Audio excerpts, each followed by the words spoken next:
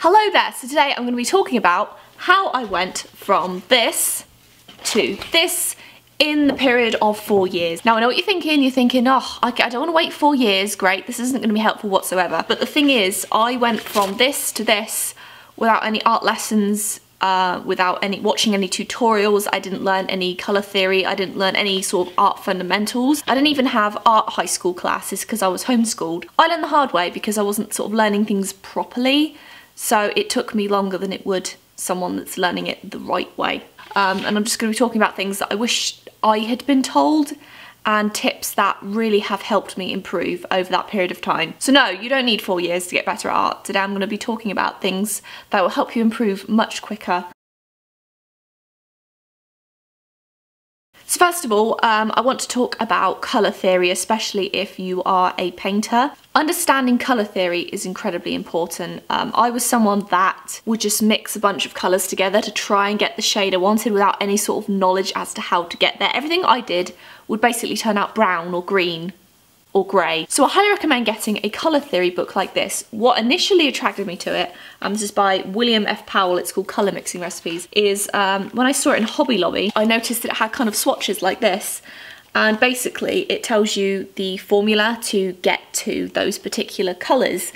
And as great as that is, it's nice to be able to do it by yourself without having to look at a book. So that's why it's very important that right at the start of this book, it teaches you colour theory. I won't go into it too much because this book is fantastic, it explains it much better than I ever would, but it basically tells you about how you change a colour. So you go in from red, if you add white to it, it changes the tint of the colour. If you add grey, it changes the tone, and if you add black, it changes the shade. It shows you all about the colour wheel, complementary colours, primary colours, how to mix them. Something I wish I had known many years ago instead of learning myself was that it's much easier to darken a colour than to lighten it. When you have, say, a red colour and you want it darker and you add black to it, and then it gets too black, if you add white to it, sure, it lightens it up. You need a lot of white paint and it gets rid of the vibrancy of that colour.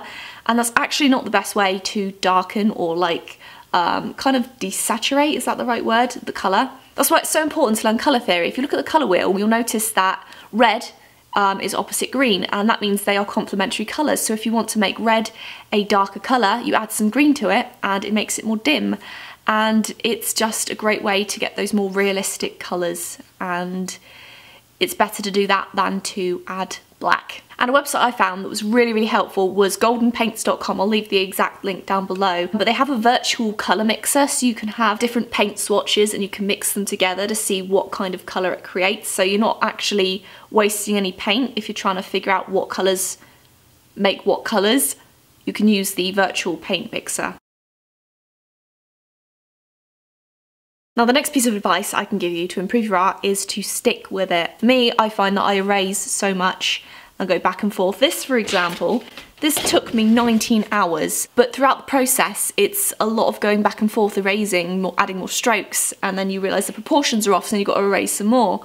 One of the biggest issues that a lot of artists I see face is that they don't finish their work. They either quit too soon or don't like the way it's looking, so they rush it to the end and think, this is terrible, that's it, I'm done. And it's important to understand that you are never going to get any better if you keep giving up too soon. Art, as I say, art takes a lot of time. It takes hours and hours and hours, and if you're not willing to put in those hours, you aren't going to get any better. No matter how bad you may think it's looking throughout the process, stick with it. Stick with it. It's always a way to fix things, always a way to change things. But years ago, I used to leave my work half finished because I was afraid of messing it up. And I never improved until I pushed myself to finish pieces. Okay, now in regards to proportions, the proportions on this are way off, whereas this, the proportions are a lot better. Always come back to your work later. Never, some artists do, but never do your work in one sitting, because the longer you stare at something, the more it kind of looks how you expect it to look. That's why people joke that when they come back the next day they think, oh, what have I made? It looks awful, because you're looking at it with a fresh pair of eyes. It's very important to study your reference against the piece you've made a few hours or even a few days after you have been drawing it, because then you can kind of pinpoint what doesn't look right. You've really got to study the reference and then your piece to kind of get to grips with what doesn't really look or feel right. A great artist once told me that when dealing with proportions or trying to make something more photorealistic, drawing a person or whatever, if it doesn't look right, it means that your eyes and your mind are kind of telling you how it should look, not how it actually does. You really need discipline and patience, and you need to retrain your mind and your eyes to see things differently. You need to keep coming back to your work. You need to work on it little by little. So coming back to your work, practice, patience and discipline is the key to getting better at proportions. Just practice. If you are new to art in general and you kind of want to get used to proportions, you can actually use grids. This is something that's been going on for hundreds of years. Basically where you divide your reference into a bunch of squares and then you do the exact same squares and measurements on your piece of paper and then see what fits in each kind of box. It's just, as I say, it's retraining your eyes to see things in a different way, and that doesn't happen unless you are practicing. Next, you need to get the right tools, but that doesn't necessarily mean you need to get the most expensive. A lot of people are under the impression that the more expensive tools you'll get, the better an artist you'll be. Some artists draw with a simple pencil, some artists draw with a ballpoint pen.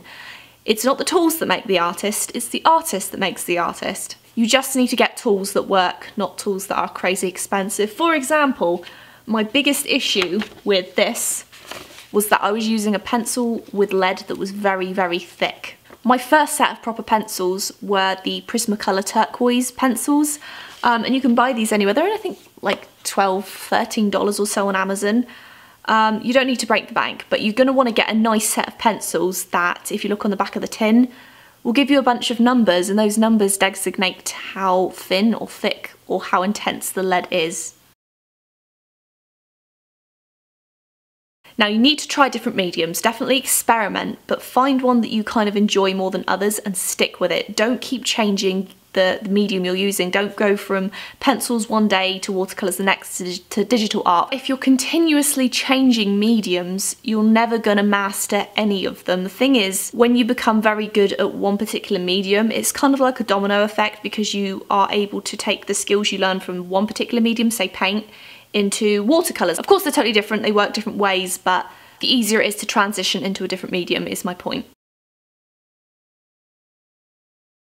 Okay, so when trying to blend your colours, I highly recommend painting landscapes or seascapes, especially like very, very flat, calm water. It's not true for everyone, but I found I actually started with landscapes. I did a lot of digital landscapes. That is how I really learned to blend. People always ask me how to shade and blend, especially with paint. And honestly, the best advice I can give is to understand how shadows work, because the shadows and the highlights are what create the 3D effect and stop making it like a cartoon flat look. For example, if you think about it, if you have a light source above your head, the light is going to hit the features that stick out. For example, my nose sticks out, so I'm going to have lighter on my nose and my cheekbones, for example.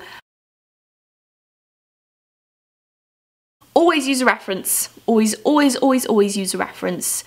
You are never going to get better at anatomy or facial features or landscapes, seascapes, mountains, trees, cartoons if you don't have a reference. You're trying to do it all from your mind. Often, if I can't find a picture of a particular angle of a face or a hand on Google, I actually take a picture, as stupid as it sounds. My phone is filled with pictures of myself.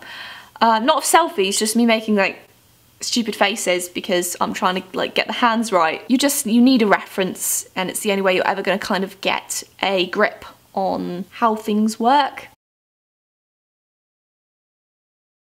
Now try not to get burned out. This is easier said than done, but if you're putting too much pressure on yourself or you're expecting too much from yourself, you are going to get burned out. But don't give up, because if you give up when you're burned out, then you can have a period of time where you're not drawing at all. There was actually a year between these two. There was a whole year where I wasn't drawing anything because I kind of got burned out and I kind of lost my love for art. This can also happen if you expect too much of yourself, especially when you don't have much experience. This is another thing that a lot of artists that are just starting out do. They expect to be able to create these huge, beautiful, amazing things. They're seeing these other artists make this stuff and thinking, right, I'm gonna do that, I'm gonna create this.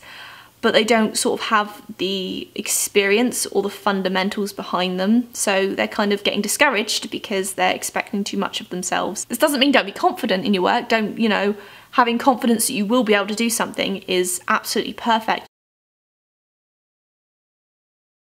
When you're struggling for inspiration or you're trying to learn how to do particular things, find a few artists on, say, Instagram and copy their work. Do a few different art styles, but all with kind of the same subject. So if you're getting into portraits of people, find a few artists that specialise in that. This doesn't mean to steal their work, claim it as your own, or sell it. You've always got to, especially if you post it on social media, credit the original artist. That's very, very important. Artists, unless they're very snobby, take it as a compliment that you want to recreate their work. It's really nice. It's actually happened to me recently. Someone on Instagram recreated my Pixar piece, which was really, really sweet. They tagged me in it, and they did a fantastic job. It's a huge compliment when someone likes your work enough to want to recreate it. And copying a few different styles from a few different artists is going to teach you a few things, because you'll see their techniques differ from one artist to another, and that is kind of where style comes into play. Style is something that you will find without kind of realising it. Don't stress too much about, oh my gosh, I need to have my own style to be distinct. Style takes time. It's something that is developed over a period of time. If there is something in particular that you struggle with, whether it's noses, mouths, hands, feet, legs, arms, mountains, draw them over and over again on a piece of paper. So I highly recommend getting a sketchbook, a brand new sketchbook, solely for drawing particular things, like call it your experimental sketchbook. My experimental sketchbook is filled with faces. You can't really see that very well, me sort of practicing cartoon faces unreferenced. And then this page I've got eyes, if you can see that. Some more eyes and some more faces, some hair, some more faces, and sort of experiment with Copic markers.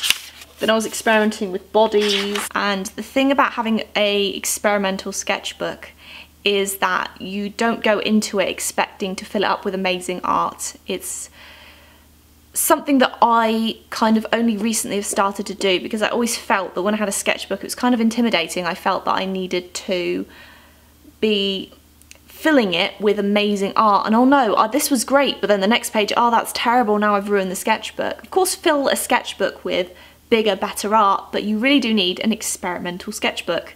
It's just about not going into a sketchbook expecting a lot from yourself. It's expecting that the work is going to be rough, but you can just pick it up anytime and sort of sketch around a little bit. And that's all I have for you today. If you have any advice yourself, I would love to hear it, and maybe I can share that in another video. I just want people to know that you should never be down on yourself or your art, and don't let other people make you down on yourself or your art either, because what do they know? What do they know? Ignore them. You know yourself best. You are your own worst critic. I know that I am. But don't let yourself bully yourself down either, because there's no point. You're never going to get any better that way. So take care of yourselves, and I will see you in the next video.